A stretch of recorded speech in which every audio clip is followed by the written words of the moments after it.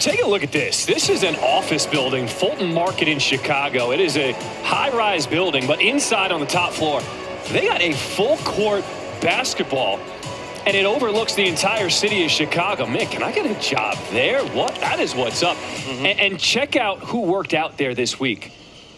This could be the top pick in the draft, Paolo Banchero. And look who he has working out with him as well. Might have a shot of it in there. Mike Miller was his trainer working out on the top of that office building. How cool is that? Mike Miller also his agent. Mike Miller's got some names in this draft.